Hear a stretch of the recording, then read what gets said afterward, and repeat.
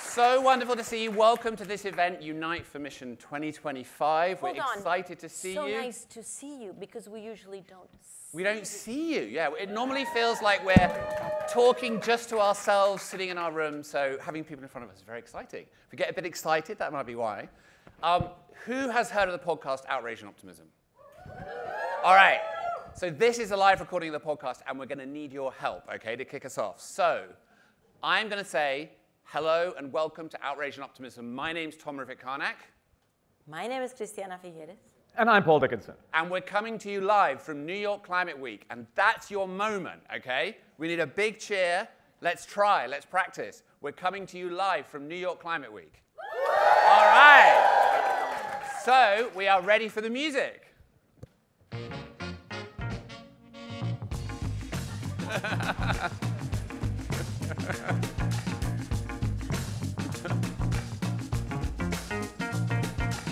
Hello and welcome to Outrage and Optimism. I'm Tom Rivik-Karnak. I'm still Christiana Figueres. And I'm Paul Dickinson. And we're coming to you live from New York Climate Week. All right. Thank you. It's lovely to see you. We love you. We really appreciate it. Now, the next 45 minutes are going to be a whistle-stop tour of everything that's been happening as we build momentum in this most critical of weeks. It's been an amazing week in many ways. We've seen the Pact of the Future. We've seen incredible momentum. The evidence for economic transformation is everywhere. But there's also this sense of nervousness. We know that time is running on, and we're not yet where we need to be. So what do you think of this week so far? Do you want the politically correct answer, or do you want the real answer? We want the Christiana answer. Oh. That would be the real answer. Okay. Okay. So you two know me well enough to know that I don't really do like big things with lots of people and dinners and all of that. It's just not my thing. So my preference, of course, is to have one-on-one conversations where I can actually be listening to the person who's speaking. However, so that is not exactly the definition of Climate Week. Would you agree? Now, what I was thinking is this is a really interesting place to go to pick up the new lingo that is developing here in the community. And I remembered this morning that the first time that I ever heard the word intersectionality was here at a Climate Week. I don't know how many years ago, but do you also remember hearing it here for the first time being used on different stages, or did you hear it elsewhere? Heard it here? Well, this morning, I was given another new word that apparently is like the word in Climate Week. Biofi. Oh, I'm so glad. So you're ahead of the curve, new. Christiana. It is new to you too, right? Okay, well, I will spill the beans later about what Biofi is, but just make sure that you know what it means before you leave New York, because otherwise you're going to fail the test of Climate Week, okay? You're not telling us what it is? No, not yet. Oh, right, okay. Well, everyone can Google it, and then they'll know later. Google it. All right, yeah. PD? What can I say? I mean, it's so energizing to be at Climate Week. I'm so sorry that you're in the world's largest gathering of 1 million, billion, trillion people, and it's not the ideal place. But it's great, the energy. However, context, we know extreme weather. Everyone's got the memo. Billions of people around the world. You know that joke? Like, if it's true in reality, it must be true in theory. So we've got every reason to sort of have an understanding. And yesterday I heard a definition of optimism from Jacinda Ardern. She said it was maintaining expectations. And that's a choice, right? Despite failures. Despite failures. That's the important part. Maintaining expectations despite failures. Okay. It's a choice, but it's also a duty. And I think the Mission 2025 is perfectly expressing that with a collaboration of the energy of subnational governments and corporations and investors and scientists and youth getting together, pulling their sleeves up. That's a strong look, by the way, isn't it? There you go. Working Yeah. on fixing stuff, which is Okay. the next iteration. So that's my Climate Week. Very good. I love it. Okay, so we are now going to go... What's yours? Mine? Yeah. Well, I said, I mean, it's like the best of times and the worst of times. It's so often the case, right? I mean, that beautiful first line of A Tale of Two Cities. If you look at the momentum, the Pact of the Future, all these things that came out of this week, I've been in so many rooms where you talk about this, the exponential curve, right, which everyone's doing all the time, about this transformation that's unfolding. And if you're not paying attention to what's happening to people around the world, to extreme weather, Well, if you're not concerned about it, you're not paying attention. So both are happening at the same time. Now, we're going to introduce our first speaker, who's the only one who stands here and actually gives remarks. After that, we're going to talk to people. These two haven't modeled being brief very well. They've talked a bit longer than they were supposed to. So speakers, this is going to be tight. And this person has been described to me 3 times this week as having the most difficult job in the world. But Christiana, is being Executive Secretary of the UNFCCC really that hard? Oh, it's a piece of cake. Piece of cake. Paris, yeah. So we are thrilled to have Simon Steele here, but I have to tell you, one of my least favorite moments in the build-up to Paris was having to go to today King Charles, then Prince Charles, to tell him in person, Majesty, I am so sorry that you will only have 3 minutes to address the plenary in Paris. To which he responded, but you know that I have prepared a 13-minute speech.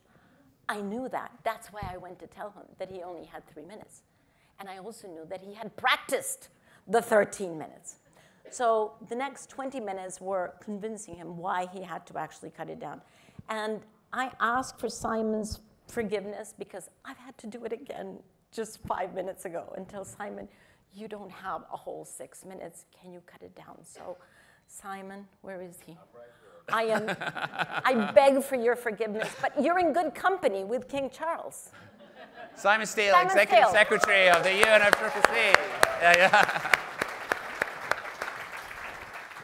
Thank you very much. I'm certainly not King Charles. So if he can do it, I'm sure I should be able to give it a good shot. But Christiana, Tom, thank you very much for the opportunity to be with you all today. And today's discussion about ambition loops is more timely than ever.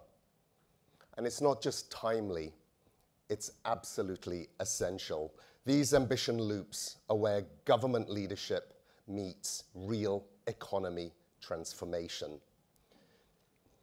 Done well, the plans, the NDCs, which are at the heart of what is being asked of parties this year and next year. Done well, these plans will be powerful blueprints for stronger economies and societies.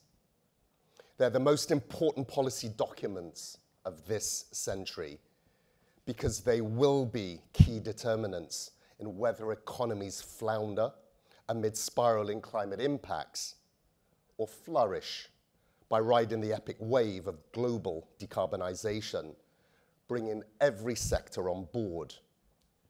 To get there, we need an ABC of NDCs, where A is for ambitious new emission targets that are economy-wide, covering all greenhouse gases and keeping 1.5 alive.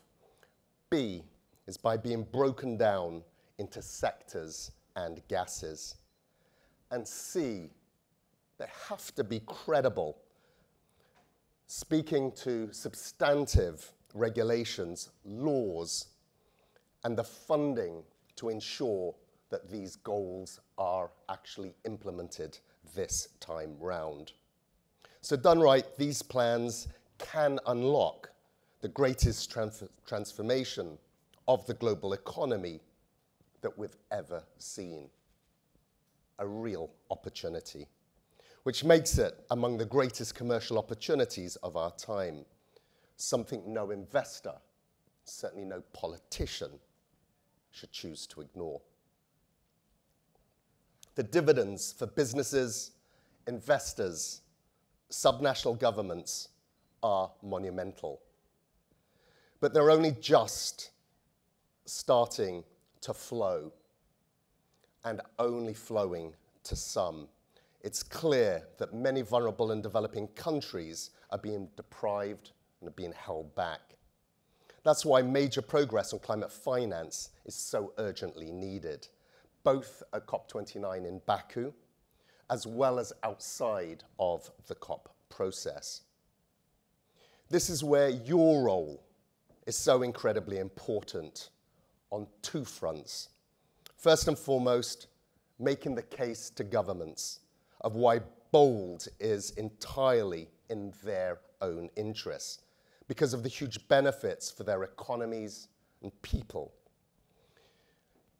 And those opportunities are for the taking, with stronger growth and productivity, more jobs, higher wages, better quality jobs, less pollution, better health, more affordable and secure energy, more stability, and equality and empowerment for women. On both the supply side and the demand side, we need stronger, more consistent policies that simply cannot be ignored. New data released today shows how better policies can unlock a tsunami of investments. And secondly, I urge you to keep thinking bigger and to go beyond. Think bigger in terms of what credible and ambitious transition plans can deliver. In terms of business transformation, seizing early mover advantages, empowering your people, unlocking new markets and growth potential.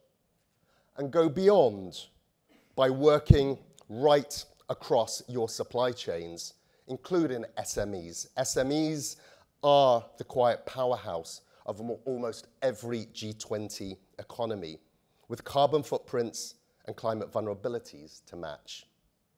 So bringing SMEs from the margins of climate action into the center can be a game changer, which will pay huge dividends at all levels, individuals, local, national, and global. So I'm wrapping up here. So going beyond also applies to your advocacy. Many businesses here at Climate Week have a global footprint, and it's G20 economies that most needed to move the fastest. Where you can open doors, I urge you to do so, raising the volume privately or publicly or both. Just make noise. It's essential if we are to get climate action back to the top of the political agenda.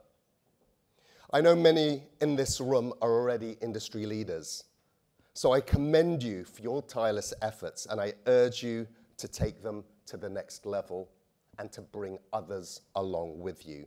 So yes, tackling the challenge is crucial, but so too is telegraphing your successes. Show your peers and your policy makers that bold climate action is good for everybody's business. So Christiana, I hope that shrunk this down to maybe a little over 3 minutes, but thank you.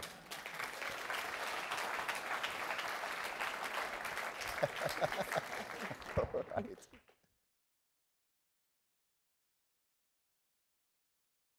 Much more time to cut down his speech than Simon, so thank you very much, Simon. Really appreciate that. Jennifer, can I invite you up? There you are. Jennifer, you used to sit on the other side of all of this conversation, on the civil society side, and you're now on the government side. We've just heard from Simon that he thinks the governments need to hear much more noise. From your side, sitting in the government seat, what kind of noise, message, signal, do governments need to hear to do what Simon has just said, the ABC? What do you need to hear? We need to hear about how the impacts, the climate crisis, are impacting your supply chains. But I would say I want to be specific about the we. The finance ministers. We need you to be engaging with your finance ministers, your economic ministers, your heads of state. What does the climate crisis, the impacts that are happening now, mean for your supply chains and your ability to deliver? Number two, we need you to come in and say, you know, I want to come and invest. Germany, we had a 64% increase in investment in renewable energy in 1 year, last year, right? And that is also why we heard we need long, loud legal signals for that kind of investment. So we need your voices with economic ministers, with heads of state to say, it's in our interest, we want to come and invest. But we need those clear signals in those national climate plans, those NDCs. And I would say third, we need you on the in the halls of Parliament. We need you in, not only in your boardrooms, we need you in the heads of state rooms. We need you in our public media. We need you in our public debates to bring these voices in, because I know we're here about optimism, Christiana, but it's a battle, and we know it. And last year we had a win. We had a transitioning away from fossil fuels and a tripling of renewables and a doubling of efficiency. That woke a few people up to say, aha, it is happening. And now they're pushing back hard. So we have to be louder. We have to be clear. We have to build power. And that's why we need you. Thank you, Jennifer. You've heard it.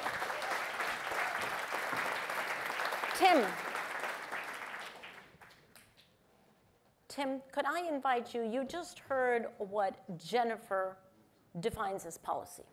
From your research, what else is needed on the policy side to actually accelerate what we need? Is that going to be enough? In simple terms, Christiana, we need decisive mandates for the end of fossil fuel technologies that are going to be the crucial thing to stimulate the clean technologies we need, and particularly the positive tipping points. You have to define what decisive mandates, because there are many countries that would interpret that in quite a variety of ways. So, to be clear, we're talking about, in a study we launched yesterday, we're talking about phase out of coal power stations in developed nations by 2035 and in developing nations by 2045. We're talking about mandating no petrol and diesel car sales from 2035. We're talking about mandating all heating appliances for buildings being heat pumps from 2035, and all trucks to be electric powered from 2040, because it's these kind of decisive mandates that are the most effective at stimulating the innovation, the learning by doing, the economies of scales, the crucial amplifying feedbacks that create the self-propelling change that we need to halve greenhouse gas emissions within the remaining 5 and a bit years of this decade. So basically you're recommending an expiration date. You're saying governments should come out here and say, this is the expiration date for using fossil fuels in cars. This is the expiration date for using fossil fuels in trucks, in the power sector. That is what you want. You want clear expiration dates. Some countries are already doing that. Absolutely, Christiana. But it's as you said it yesterday, we need to take the stabilizers off. These are mature technologies. We know they're better, cleaner, healthier alternatives. We need decisive leadership to set that clear path. We're not saying that subsidies and taxes aren't also playing a role and aren't effective, but what we are able to show is that the tipping points that these policies will trigger, it reinforce each other. So batteries that come out of electric vehicles and go onto the grid, they reinforce the tipping point to renewable power and so on. And we need those cascades of positive tipping points to have any hope of the acceleration in action we need to halve those greenhouse gas emissions in 5 and a bit years. So since I'm no longer executive secretary, I can now move into even more unpolitically correct language. And it just strikes me, and I shared this with you yesterday, Tim, that the fact is that over the past 9.5, almost 10 years since the Paris Agreement, since we have a very clear decarbonization goal, net zero by 2050, governments as a whole, what they've been doing is they have been putting training wheels on the decarbonization effort. And thanks to the training wheels, we now know how to decarbonize the power sector. That's the one that is using less support of your feed. We now know how to decarbonize the light transport, even the heavy transport, getting to other sectors. But the problem is, if we continue to use the training wheels, we're not going to learn how to ride the bike properly. So it's time to take the training wheels off. And only governments can do that. Only governments can move from subsidies and incentives and all of that to clear mandates. Is that what we're saying? That's certainly what we're saying, but remember, we, the people, can give a popular mandate to leaders to show the resolution they're going to need to resist the lobbying that's going to want to erode those decisive mandates.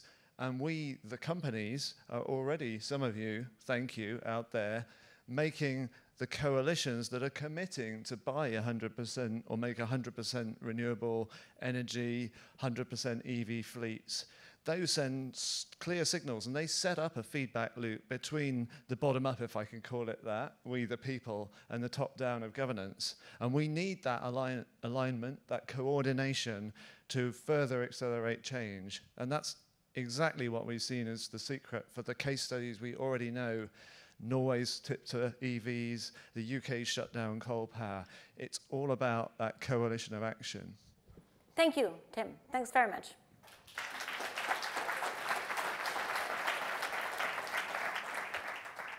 You're both coming up together. I love that. Okay. So, you have heard. Thank you, both of you. You have heard what the executive secretary expects. You've heard a voice from government, and you've heard the voice from, let's say, academic research. Now, the question to you. Does this give you a tingling of hope? Does it give you confidence? Or something in between? Or what else do we have to add to this? I think we're ready to take action ourselves. So we heard about, we need people in the parliamentary halls. We need to, we need to have people in the governments. I'm saying that young people need to be a part of the governments. We need to stop asking them, and we need to have them as a part of decision making so that we are able to tackle the kind of leadership crisis we're seeing today for the mandates that we're looking for. So I run the Youth Negotiators Academy, where we redress the systemic inequality of young people's representation at the decision-making tables by training them, by giving them the skills knowledge network to potentially develop their leadership skills, but also by making sure that by working with the governments directly, with the UNFCCC focal points, we get them access as decision makers, a seat at the table. So this year we're training young negotiators for 63 countries, almost 200 negotiators, and we're hoping that this would change everything that we're talking about today. Okay, Renata. I love that. And Christiana, one of the things that really brings my admiration to you is that stubborn optimism lens that you have. I'm from Brazil, and in Brazil we have the saying, brasileiro não desiste nunca, which is Brazilians never give up. So we have that resilience. Wait, you have to say that slowly because we're going to all have to memorize this for next year, okay? In Portuguese? Yes, in Portuguese. Brasileiros não desistem nunca. Brazilians never give up. So this is the thing, right? People in the Global South in Latin America, we're resilient because we have to be. And so really for me, I really think it's about bringing that optimism lens even when we don't have a lot of hope. I started my activism at COP21 in 2015, so I feel like it was a really good time for diplomatic convergence, as you obviously know. Lots of things were happening. There was good momentum, optimism. And I think we kind of lost that a little bit, with the threats to democracy, the very tricky elections we saw in Brazil, in the US, in so many countries. And so I think Mission 2025 is about bringing that back, planting those seeds again. And there's a quote from the Hamilton musical that I really like that says, what is a legacy? It's planting seeds in a garden you never get to see. And so climate mitigation and the NDCs is really about bringing that legacy, planting those seeds. But honestly, again, as in the Global South, we also need to see that flowery garden as soon as we can. So bring that climate adaptation. So I really hope that with those NDCs, we can see more ambitious goals, more urgency, as the executive secretary of the UNFCCC said. It's about changing the business as usual, being bolder, doing better, doing bigger. And so I hope that we get to see that and count on the youth to do that, because that energy, that optimism is really big in us, because it's not just our future, right? It's our present. So let's plant those seeds and build that legacy. Thank you.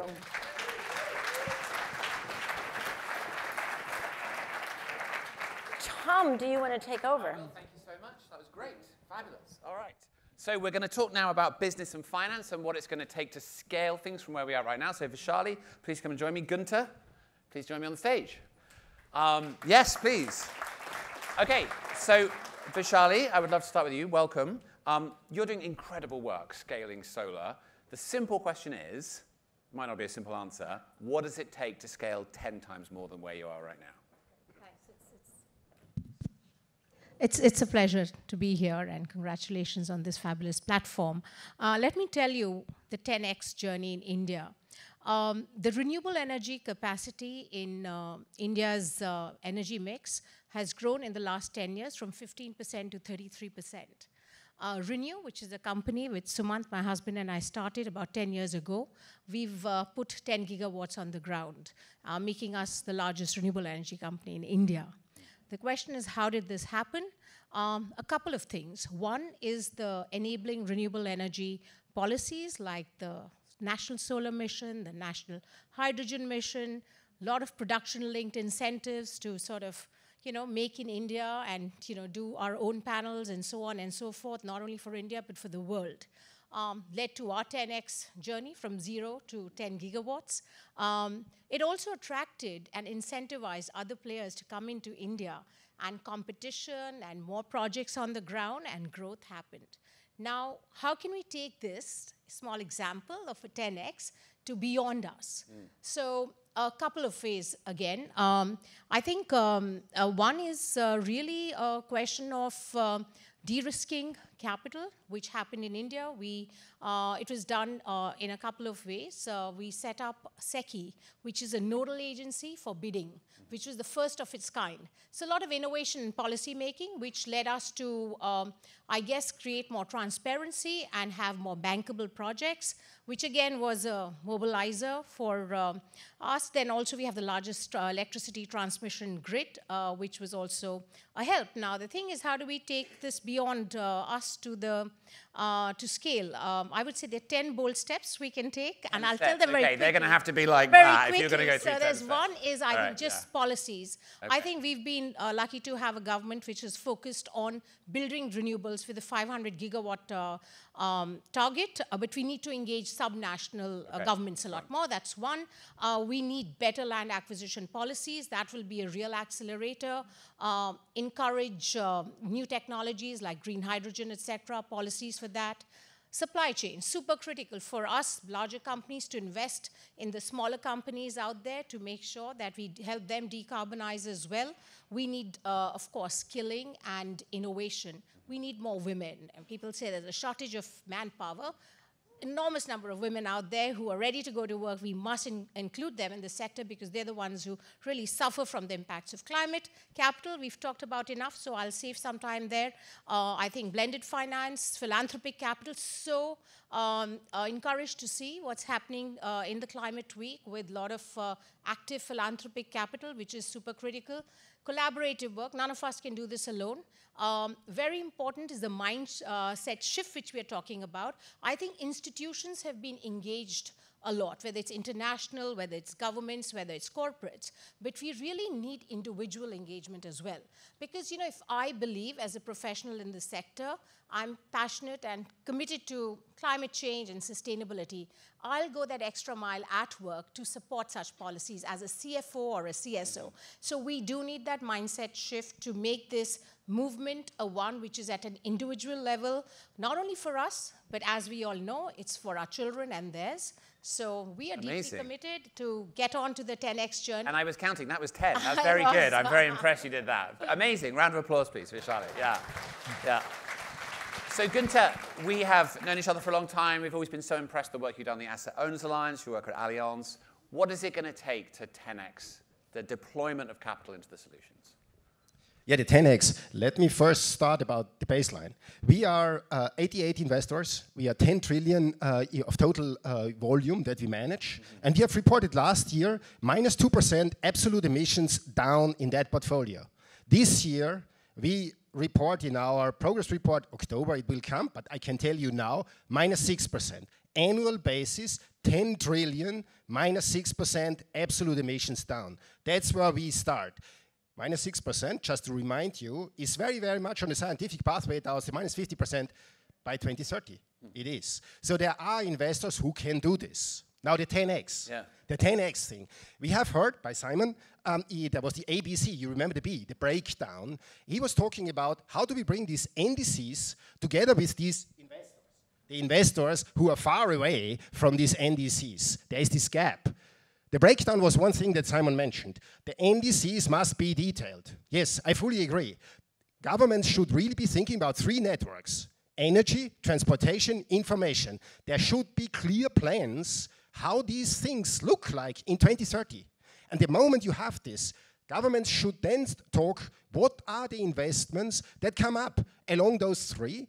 and more for the transformation. Why should they do this? Because they know there are investors like us who really care for this climate impact management. They do -6% across their portfolios. May I translate? If you do -6% across your portfolio, this means you are heavily investing into the transformation. What else should you do if you want to have -6% of emissions? So these investors are there. They have the plans. There's only one step missing. Governments must institutionalize how they work with financial markets. Why is that? If they don't do this, they don't reap the enormous benefit of this economic opportunity. The fancy thing is, governments sit on the economic transformation, have NDCs, but not the detailed plans. And interestingly, many governments have nobody who cares for auctioning out this enormous opportunity while investors are sitting and waiting to invest into it. So there is a chance to really close this gap with actually fairly trivial and easy means. If you tell me, no, this auctioning out we have never heard about, just think about the permissions to build windmills, onshore or offshore. Every country, we heard about Germany today, every country has auctioned out these permissions. Why not auction out the entire transformation and reap the benefit as a government? Why wouldn't you do this? All right, love it. Thank you so much. Thank you to both of you. Intersection, government and business. Paul, over to you.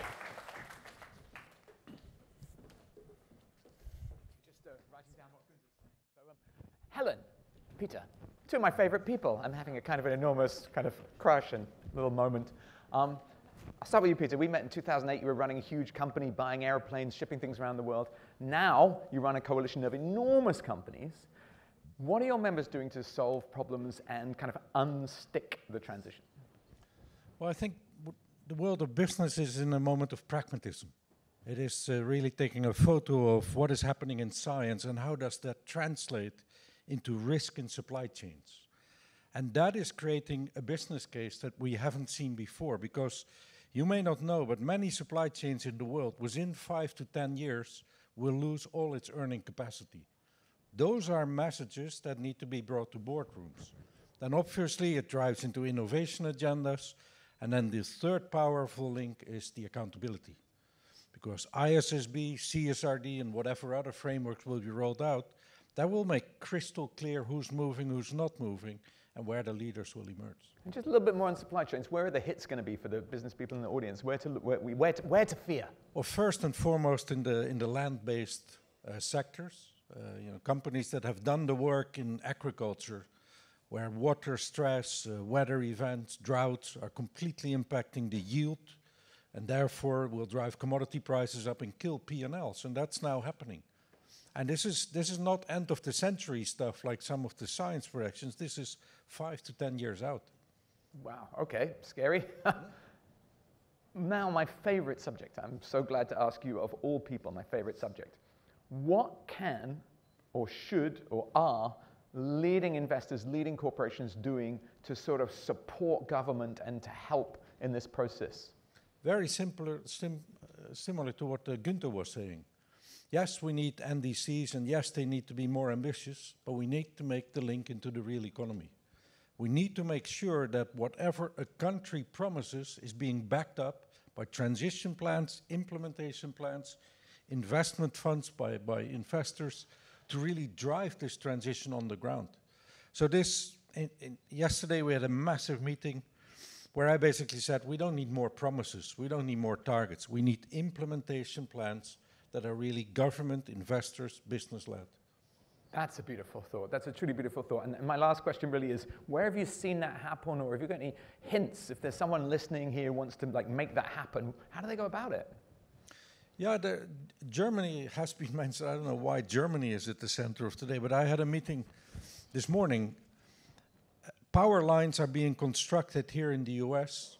The permit time takes 16 years. Because individuals can protest and basically stop the project. In Germany, after the gas crisis, the law has been changed, and all of a sudden, public interest goes above personal interest. So if you have a power line that you need to construct or a renewable energy, then all of a sudden you can put them in much faster. And that type of collaboration is what we need. Public interest policy. Thank you. Helen, you do know how to throw a party, if you don't mind me saying so. I'm here to give you an award from the US Hotel Association, so thank you very much indeed for 15 years of bringing the entire world to New York, and you'll have the freedom of the city. But seriously, I want to talk to you about something you know more about than anyone, perhaps, and your members, and that's subnational governments. How are subnational governments showing up in this debate, and how are they contributing? And, you know, because people don't talk about them enough. So what's the story? No, they're sort of a layer. For Brits, it works to talk about the marzipan layer, but I think that only works in Brits. So the bit between the icing and the rest of the cake, this layer of government that translates down from national level policies into a lot of the work.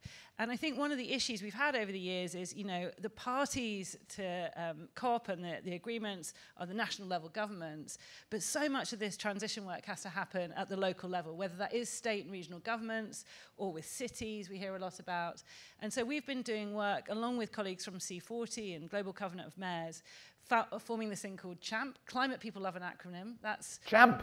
CHAMP, the Coalition for High Ambition Multi-Level Partnerships. I have to use my hand for this. And really what that's saying is getting national governments to sign up to say, yes, we will collaborate with our subnational partners in order to deliver. Because the subnational governments are ready to deliver. They're very ambitious, a lot of them. But what's been happening, you know, you think about the UK, it comes along, negotiates, goes home and says, right, Scotland, get on with it. And, you know, maybe you need to be more ambitious and sort of setting it. So how do you have much more of a dialogue between these different levels of government so that we can get the implementation done? I mean, this was my next question, in a sense, was how the subnationals fit into government. I mean, the NDC, is there like a sort of, you know, some minister somewhere who's got like a, you know, a staff that do an MDC? How should a government approach broadening that process? And separately, of course, your membership includes many corporations, many investors like Peter. Because you said it perfectly, you've got to get everyone together, right, around the table. But how is that happening? And what's the sort of secret sauce for doing more? I think it's not there yet, but it's starting. So through these sorts of things. So last year at the COP, we had this local climate action summit, it was called. And our members are saying, we want to be in the room, we want to be in the room. And I said, are you sure you want to be in the room? Like, it's not that necessarily fun in the room. But they were creating a sort of event and bringing together to be able to be much nearer and sort of bring the action. But we're trying to really close that gap and take those messages to and from what's happening at the national level and the international level back down to that local level for the implementation. The big thing missing, and you're hearing it from everyone, is the finance. And that's where I think this year at the COP, we've really got to look at that innovation that brings the finance down to the level where the implementation is happening. Because everyone's ready to go on this. And so it's really about how do we make sure that we can connect. That's part of our job. Cheeky question in 40 seconds. I mean, if you had like carbon taxes or subsidies or Inflation Reduction Acts or whatever, you know, doesn't the money just kind of flow? Isn't it policy-driven money? Or? Yeah, I mean, so Climate Group, we believe very strongly in policy and regulation. I've been talking all week about, you know, it's not very sexy to say, yeah, regulate, but businesses, you know, are ready, and just what they want is a level playing field. And so actually what they don't like is regulation sort of coming with one government, going with the next government.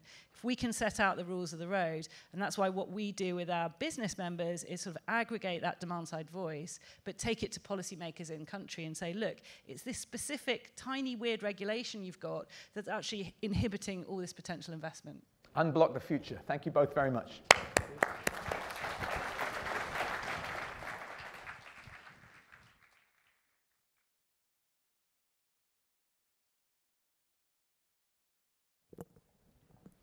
So we started today off with the executive secretary, and then, of course, how do we bookend? We invite the two incoming presidencies, of whom you see only one here, but the other one walking through the door.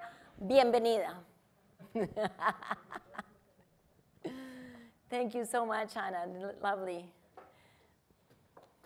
How's that for perfect timing? Hola, Ana. Sorry. No, tranquila, tranquila. So, how delightful. And here's the challenge to both of you, because you haven't, given that you have a few things to do this week, you haven't heard this conversation. But let me summarize for you in 2 words. Defiance and optimism is what I hear here.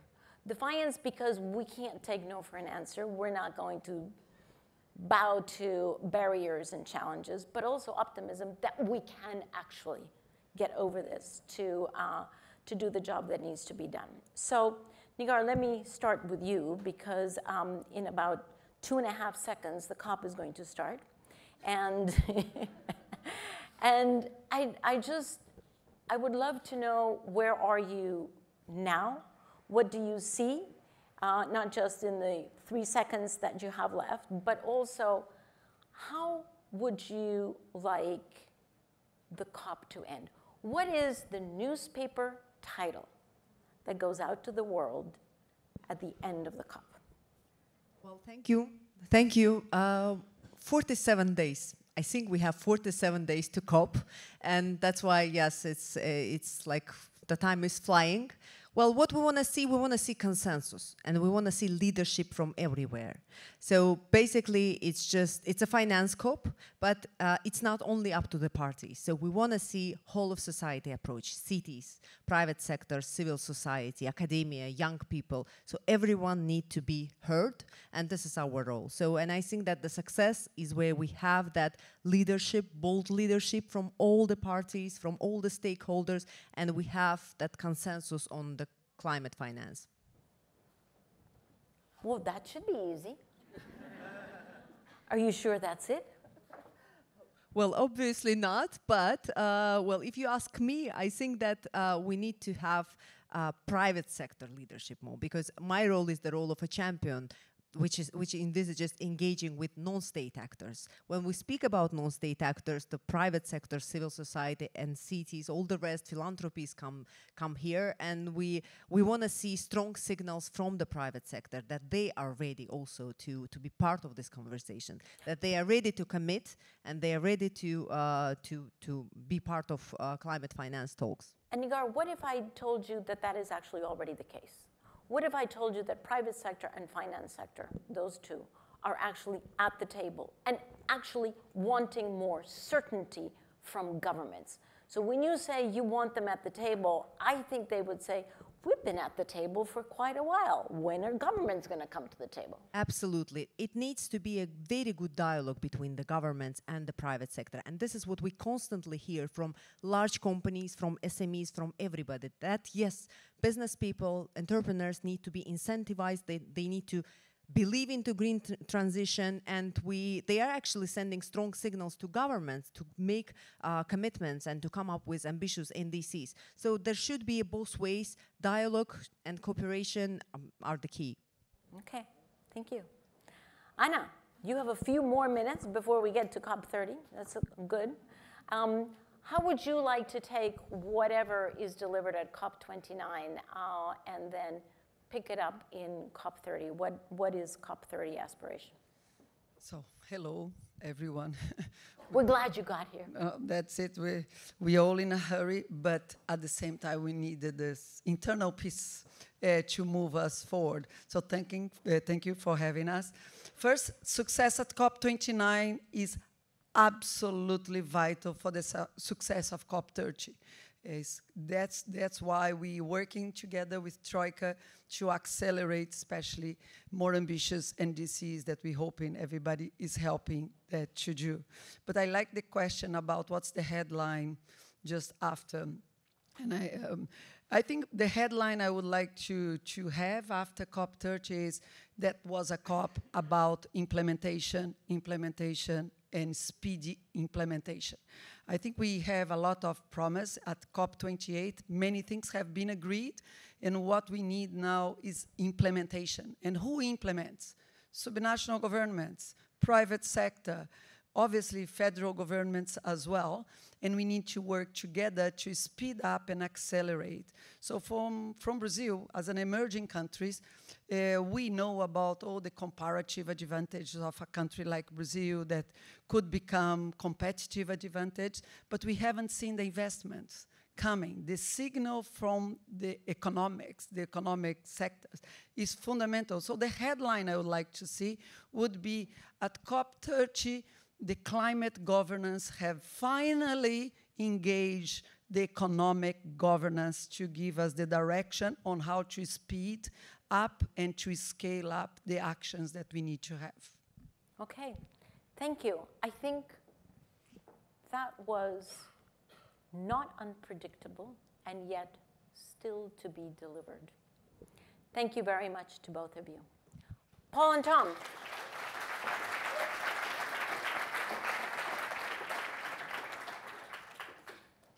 All right, it's been great.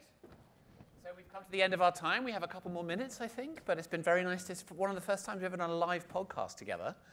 Thank you, everyone who helped us organize it. Wait, you two already did a live podcast, but I'm the newbie on Well, the I live did it, thing. but then we brought Paul up at the last minute, which was always lovely to have him around. We do tease him, but we love him. I hope you know that. Yeah. Excuse me, I'm wearing a suit and like a white shirt and black shiny shoes, and you're teasing me? There was a mix-up in the hotel with my laundry, so Oh, yeah, right. So before we finish, we've got to ask the question, what did we leave this conversation with? What did we learn in the last hour? And what does the magic word mean? Ah, the magic word. The magic. Do you remember what the word is? I don't, but I know there was one. Do you remember what the word is? Yes, of course I do, yeah. Yes, well.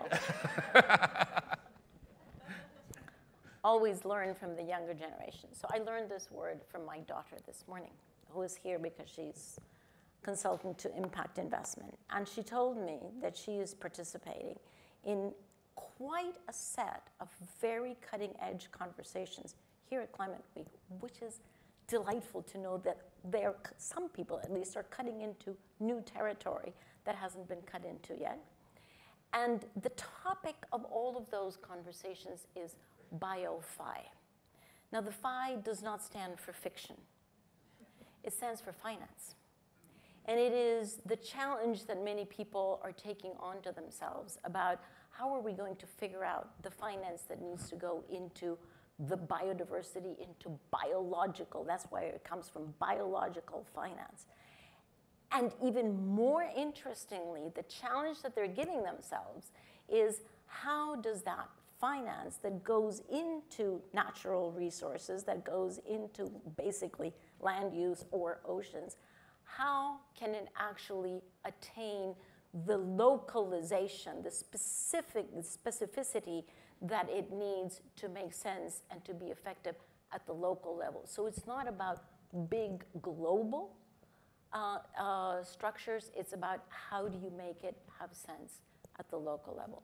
That, to me, is a new challenge that we have to move toward, and I was really so grateful that there are some people who are taking it on here at Climate Week, and so you can go home saying, you know what bio-fi is.